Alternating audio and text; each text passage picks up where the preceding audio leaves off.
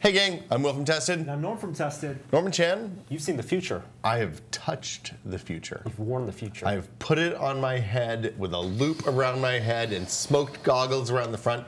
Yesterday, I spent 90 minutes with HoloLens. Your reality has been augmented. It has. So Microsoft is in town this week for their annual Build Developers Conference, and select journalists were allowed to spend time, along with developers, to try out HoloLens for the first time. The almost, I guess, close to final production units because it's shipping by the end of this year. We're going to talk about... Well, it should be the Windows 10 launch timeframe, whatever that means. They said Windows 10 is going to come out end of the summer or sometime this summer. July-ish. At this time, we don't know, but HoloLens is sooner rather than like long time away. So they had two basic demo sessions. The one that I went to was a 90-minute condensed version of what the programmers went through, where we actually sat down with Unity and built a little application, with Unity. It had, the other session was a 30-minute session, was more focused on real-world apps. Patrick Norton did that one, and we're going to do what we can to get him on the podcast next week to talk about it, because I didn't get to see any of that stuff. Okay. But the security for this was bananas. It was unlike anything I've seen in a tech demo in 18 or 20 years of doing this. So it wasn't just no cameras. You had to take off all your gear, watch electronics. Anything electronic. Everything in the locker. Right. Is that for no coverage reasons or for performance? They seem to think they wouldn't say, which makes me think it was probably for security reasons. Okay. I thought we were going to get frisked on the way in. But basically, we got in a line, we were paired up with another person, and then the two people were given a helper, like a guide, who walked you through the process and helped you do things like fit it, and you know, if you had problems with the coding tutorials, then they would help you walk through that stuff. In terms of the fitting, they measured your IPD apparently. They measured your IPD. You put it in software. So the software, I'm 65, same as I always have been. But they used the thing you use at the optician. Just everybody who wears glasses has had that done. Now, in terms of how this projects out to consumer experience, the IPD is kind of important because the distance between your eyes is how convergence, how they can, they know the distance between your eyes and the lens because of where you put the headset on, but then to triangulate that convergence for what they're rendering, they need to know the distance between your eyes. So the good thing is there's ways to do that that don't involve using the little dongle. Warby Parker has a really good online webcam-based IPD calculator. I've used that multiple times. It was super accurate for me, so I assume that something like that will be part of the onboarding process for people who buy HoloLens. So I've only seen pictures of HoloLens and some video before. The hardware has always been nebulous. I know it looks like a ring you put around your head. Describe the hardware. Yeah, so there's the smoked plastic lens in the front. Inside that, there's another set of glasses. They're like, about like this, and those glasses are actually 3 panes of glass that are sandwiched together. And that's smaller than like my glasses or your glasses. It's smaller than your glasses for sure. Definitely smaller than my glasses. They live inside the smoked visor. I'm calling the outside part the goggles, the inside part the glasses. Okay. That whole thing seemed to be sealed. So it seemed like there was no way to put your fingers, say, between the glass bits and the goggles. The glass was only connected to the headband at the top edge of the glass.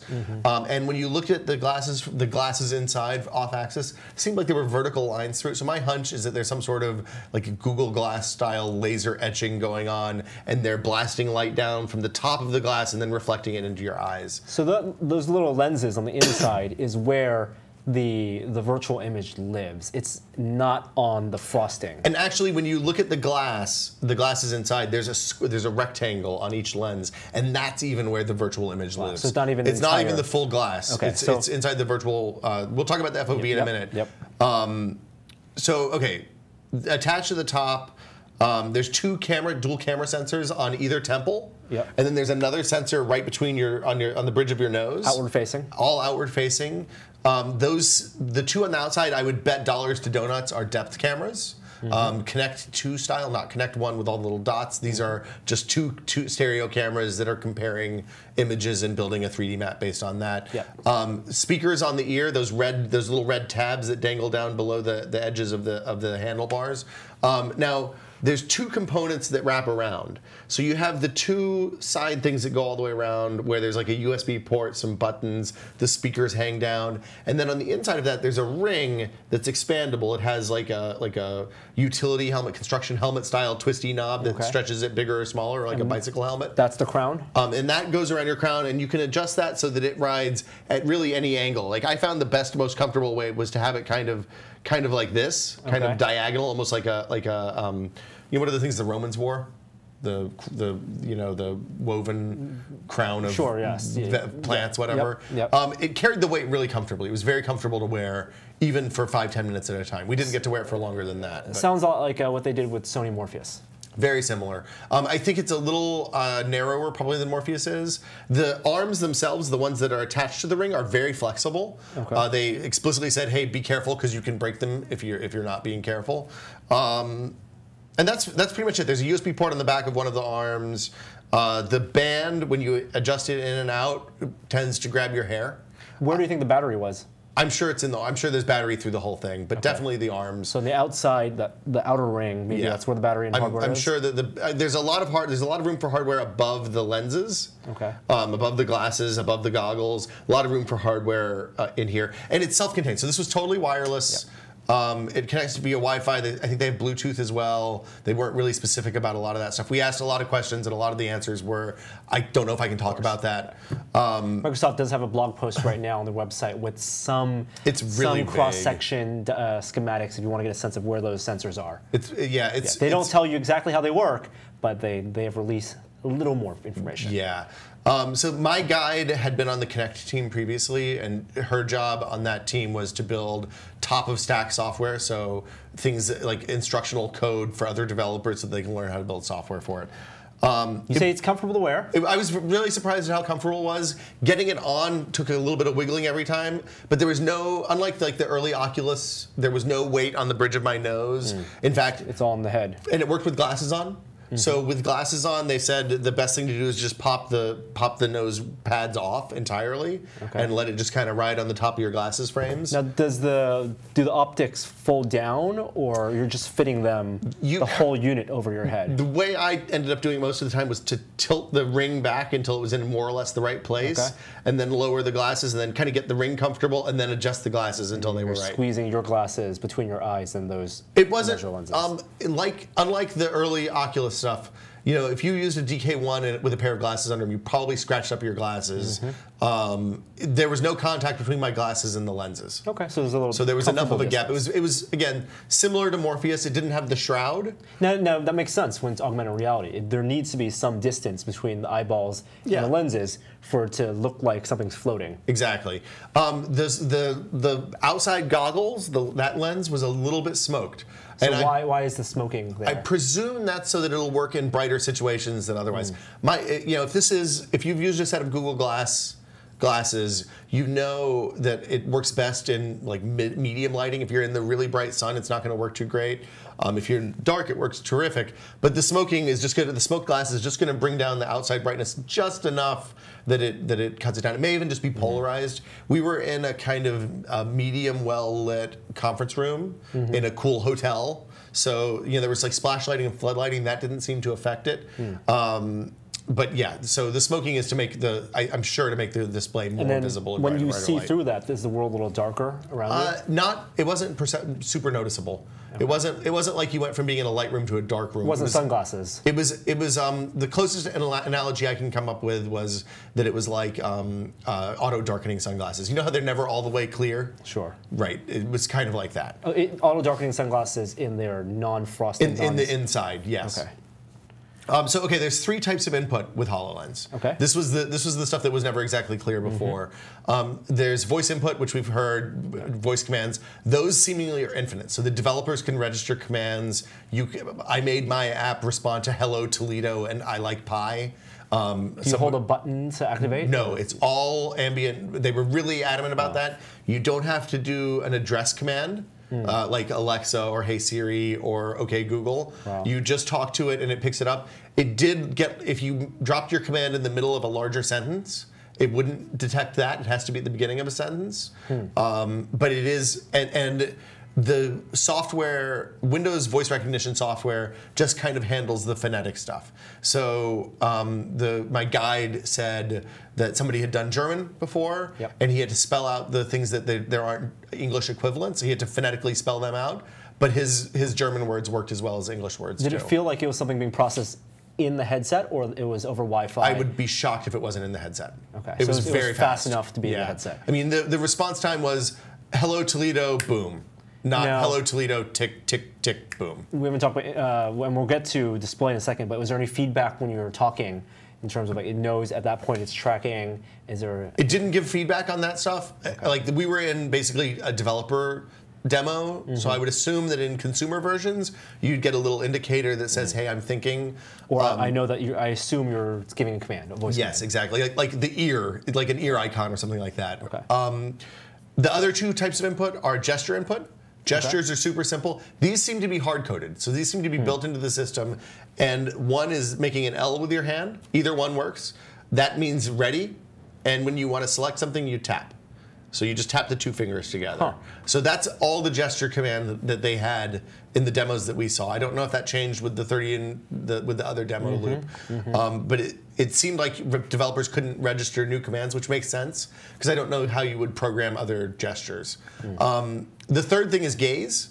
So previously it wasn't clear whether there was eye tracking inside this. There's not. It's all based on the movement of your head, which makes sense given the FOV of the display. So you move your head, there's a circular cursor, at least in our demo, and as the cursor's, it tries to lay flat on whatever surface it detects.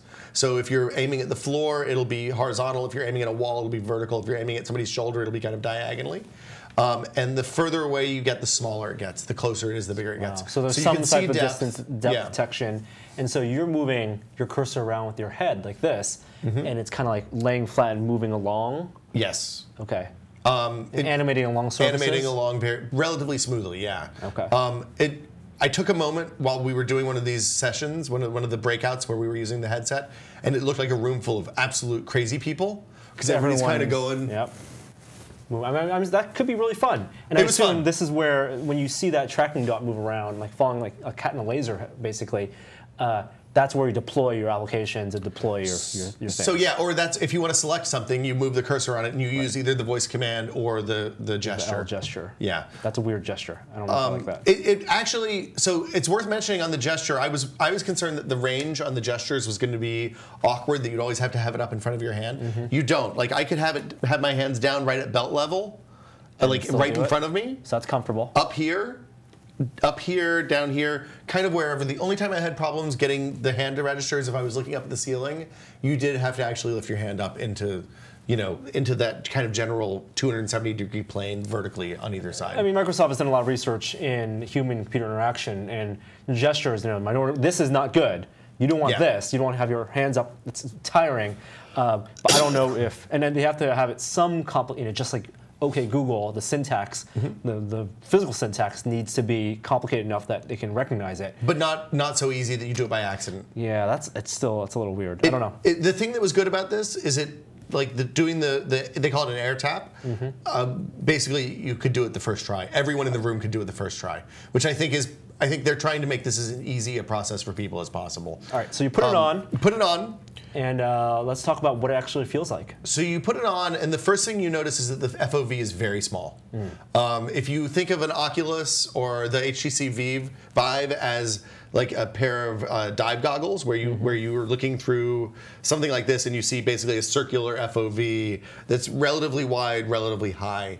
This is like holding your hands out about 1.5 feet from your face and making a rectangle. Now, is there a difference between the FOV of the world you see, or is that also... You see the whole world. Okay, so you see the whole world around you. You're 180, 200 degrees. Your view is mostly... I mean, I'm wearing glasses, so I don't have peripheral vision, but I assume that most of what you see is... like, you see most of the world. The world is not unobstructed. There's a little bit obstructed for the goggles on the top, a little bit from the arms on the side, and then, like, normal glasses stuff. In terms of your personal FOV, it's still there, but in terms of what's being brought into the virtual world from the headset, that's going to be a small box. It's a pretty small box. So the demo that we went through progressed through different stages, starting with just a scene that you couldn't really do anything to, adding basic interaction, and then adding the ability to manipulate it and move it and use a cursor. Before you could add the cursor, it felt very limiting. I wanted to look around with my eyes, not turn my head. As soon as the cursor came into play, all your movements became head movements and not eye movements, and then you completely lost. Like within 15 minutes of putting it on the first time, is in the center. My focus was on the center, and all I was looking at was the cursor. Okay. It's like what John Carmack said with the fovea, like optimizing that center, the good part of your retina. You kind of do that automatically when you're tracking the cursor. Okay. But yeah, I mean, like I said, it was very analogous to those old Sony headsets where you're looking at a 80-inch screen from 10 feet away and it ends up looking about like that. So if something's floating right there, if you move your head past it, it will just cut off. Yeah, that's exactly right. Cut off at the edge. But the edges of the screen, they weren't super apparent. They blend into the world? So when you slice through an object, they were immediately obvious because there's a hard edge where there shouldn't be one. And something that I noticed myself doing almost immediately was avoiding moving my heads in a way that sliced through objects. Right, my head in ways that sliced through objects. So you just kind of naturally kept everything in the field of view that you wanted. So yeah, that's like the first thing you noticed. The resolution on the screen was pretty astounding. So that's a big question we have. Obviously, it's not an LCD or an OLED screen for putting in your face. We don't know how they're displaying it right now. It sounds like it's something similar to what Sony and Google have in their augmented reality displays. Google Glass, even though it was a tiny display in the corner, the fidelity was such that you could read text. Yes. No problem. Does it feel similar to Google Glass? So yeah, when you put this on, the closest experience I have is actually that Avegant display, the Avegant head-mounted display that uses a DLP projection system to blast stuff directly in your eyes. The resolution was really, really good. Okay. You were able to read text. One of the objects in the world was a crumpled up paper ball. It looked like newspaper. You could read the newspaper 2 layers down. Wow. The text was clear, even from say 5 feet from the virtual object. So let's put this in perspective. Yeah. If this piece of paper I couldn't read that from here. And so how close would the paper have to be from your virtual eyes? I was able to read it from the distance that I would normally read a piece of paper. But you'd be able to recognize that there's text there. Oh, absolutely. Okay, so if a piece of paper is in front of you, virtual desktop is in front of you. If I was holding it out here, I was able to read it. If I was holding it right here, I was able to read it. 3 feet away, you could read text. Yeah, three, and also up close, which is important. Right. So there were no jaggies. The pixels seemed really large. I couldn't really see definition of pixels. There was no screen door at all. So the pixels were large, but there's no jagging. So it really seems like the fill rate. I think the fill percentage is very high. Is probably the right way to say that. So whereas with an LCD you have a relatively small amount of the area of the display making the light. With this, there was really good fill, very low jaggies. I mean, we were rendering really simple stuff, so they could have been running mad anti-aliasing on it, but still, like it was well done. I was surprised. And also the screen was very bright. So I expected it to be mostly translucent in the way that the Google Glass screen is, and even like the Avegant without the shroud is going to be. With this, you put your hand up and there's an object there, you can't see through to your hand. You maybe see the barest outline of your hand, but it's essentially blocked, overwritten by the display. And this was in I would call it the low side of medium brightness, like normal brightness room. I can't imagine that it's going to work well outside. I don't think that they're intending for it to work outside. Right. But yeah, so I mean, we've used Google Glass, and Google Glass mostly is translucent text, and we can see kind of the gray box where text lives. A black background usually. Yes, and in Google Glass, one of the ways you can view a fully realized image is, for example, video recording with Google Glass. And even when you're recording video and you're overlaying that on top of the real world, you can kind of see a little bit peek through. Yeah. So now it was weird though, because there's no occlusion detection, or at least in the thing that we did, there was no occlusion detection. So if you had your hand on the other side of the virtual object, everything makes sense. Your brain isn't weirded out. When you move your hand between where your brain thinks the virtual object is and your hand is, because it's mapping the surface of the table. Right. Then you don't see your hand, and that's weird. It doesn't like stop projecting where your hand is, which I wouldn't expect it to do. Like that's a 3rd or 4th generation feature. It means they have to do more mapping, better spatial mapping, more real-time spatial mapping, and with lower latency. It also seemed like the spatial mapping stuff broke down when you got really close to the display, which is not surprising if they're using stereo cameras and they're mounted on your temples up here. So that's the two You're questions. Not going to see that. Registration with the world in terms of mapping and latency. So registration with the world was better than I expected. One of the points that we used it, we turned on a wireframe mode, so you could see what the sensor was seeing, what the depth camera was seeing. And there was a little bit of latency as it was kind of building a model for that, especially right at the beginning. But then as you walked around the room, it would just the wireframe would just kind of roll in.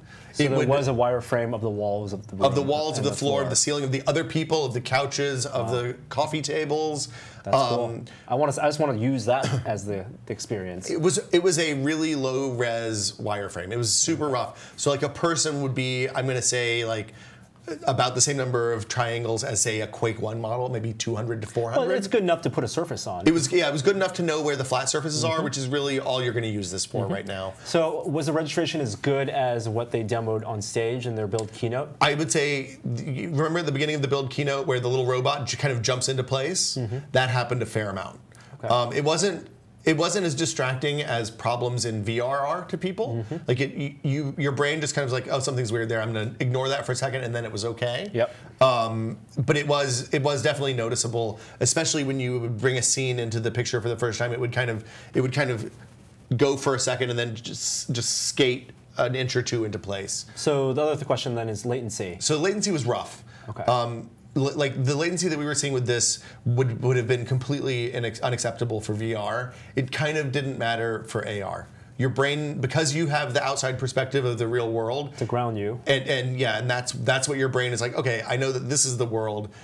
I'm not worried about the percentage of stuff that is not being updated fast enough was low enough that it wasn't as disconcerting as it would have been in VR. At no point did I feel uncomfortable. Right. I mean, comfort's one thing, but in terms of accuracy, did it take you out of the believability that something was interacting with that world because it wasn't perfectly moving in sync with it? I think the analog. So I'll describe what happened, and then I'll talk about how it made me feel.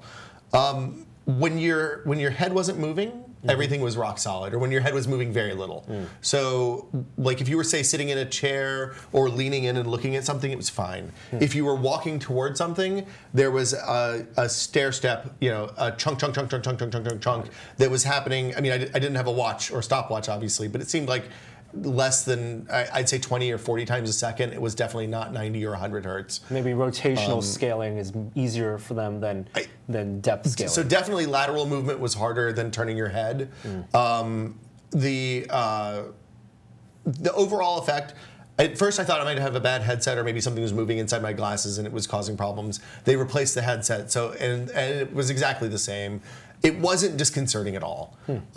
Because if you think about it, the times that you were looking, it's not like I was running through a video game and I needed to have pixel perfect precision on the game. It's that I was walking around the edge of something to see the other side. And so it was bad maybe out of the peripheral vision or as I was walking. But in reality, because the FOV is so small, while I was walking, unless I turned, the thing that's virtual wasn't going to be in my line of sight anyway. So it wasn't until I got back to the other place. It's if it made you uncomfortable, it would be avoidable. It didn't make me uncomfortable at all, and it didn't even really pull me out of the thing. It was just like, oh, that's a little weird. It honestly seemed like a glitch in the Matrix, right? It's something you notice. Your brain files away as odd, and then you just move on and keep going about your business. I mean, the pros and cons of AR versus VR kind of work against each other, where the AR, you're more susceptible to things looking weird, but not being uncomfortable. So I've read a lot about the audio in this demo being really good. Yeah, so the audio was really interesting. They did binaural. They said they did binaural in the article on TechNet. They didn't actually say that in this demo, whether this was a binaural demo, but it seemed like it. Basically, when we turned audio on, we affixed it to a position in the world, meaning the center of the model that we had built. And from that point, you could walk around and the little speakers and so the little speakers dangle in those red tabs, and they basically aim right at your ear. So they're speakers, not earphones. They're speakers, not earphones, okay. which is important with AR because you need to be able to interact with the people around you. Yes. So at first it was very distracting, and I was unable to hold a conversation with someone. By the second time I put them on, in 5-minute chunks, by the start of the second 5-minute chunk, I was able to have a conversation with our helper, and she was able to kind of direct me to do some stuff. And you were able to have a conversation with somebody else that was in the world without distracting you. And the 3D audio stuff was really, really nicely done. I mean, this is something that John Carmack talked about wanting for VR. As a, you need guaranteed audio, so not everyone's going to, even though people can use their own headphones, not everyone's going to be able to or want to, and so you need an audio system built in, and headphone system isn't always the most comfortable, so having little speakers that are perfectly adjusted to the headset and calibrated for the headset can be the best way, even though it's going to leak out, but also for AR lets you listen into the world. And these speakers were a little bit strange. They were horizontal line, they dangled down, there was a horizontal line, and it seems like the sound was coming from all sides of that speaker. So the upshot is you got a sound field, whether it was music or like a crumpling paper sound effect, you could tell more or less exactly where it was. It was difficult for me to do any real test because you had to be looking at the paper to make the crumpling sound. But like you could stick your head into the middle of the model, and it sounded like the sound was coming from all around you. Now, if you turn one way or the other, you would hear right ear, left ear, above or below. Is that something where the combination of looking at something, off on the side and hearing it from the side, those things work together to make it more believable? Yeah, I mean, it definitely sells the whole effect. Okay. So, if you were around in the late '90s and did any of the HRTF demos, once you have that kind of positional sound and oh, there's something coming from up and to my right, it's a really great effect and it helps sell the whole thing. And like with VR, this is going to cue you to tell you where to look at any particular time in AR, because it was kind of easy to lose your stuff. Did you have to do anything with the Windows 10? No Windows 10 interface stuff at all. I know, I was bummed about that.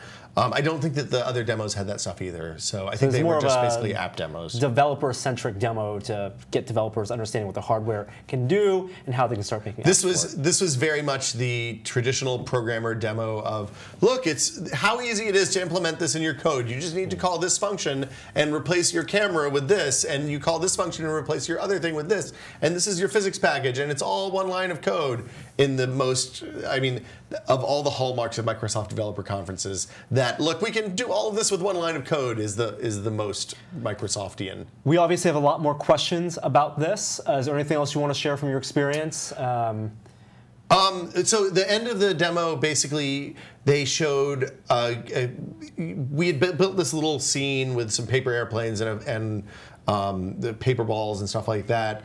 At the end of it, you clicked the scene, you added one more function, and when the paper ball hit the floor on that one, it basically opened up a portal into another world. And they showed a bunch of really neat lighting tricks with that I presume are stuff they're going to show people how to use, that let you add the appearance of depth to, say, a hole in the floor. So a hole in the wall. So this was just the floor. Got it. But it looked like, the floor is suddenly 2 inches thick, and you can see edges there. You can get right up next to it. Like I was literally laying on the floor looking at it. And the way that they were doing the shading made it look like there was depth when there was no floor. You couldn't see the floor through the hologram. And then you could also do stuff because it was 3D, and you could place the scene. I could do something like place the scene on the ceiling, tap the button, have the floor, and all of a sudden I was in the netherworld underneath what was previously underneath the floor, and kind of walk around and explore. And that was super, super appealing. So being in the virtual world, you still can see the world around you in your peripheral vision, but in that viewport, in that small FOV in the middle, you were looking around, you were seeing like rolling green hills and origami cranes flying around and poofy polygonal clouds. It sounds like one of those really nicely done anamorphic chalk drawings on the ground, except refreshed at however many hertz they're refreshing it, and just in real time. And for what it's worth, when I was walking around the netherworld underneath the floor or the ceiling, whatever it was, the refresh rate and judder stuff was much less. It wasn't. I didn't even notice it. You were so lost in, hey, this is a completely new experience for my brain.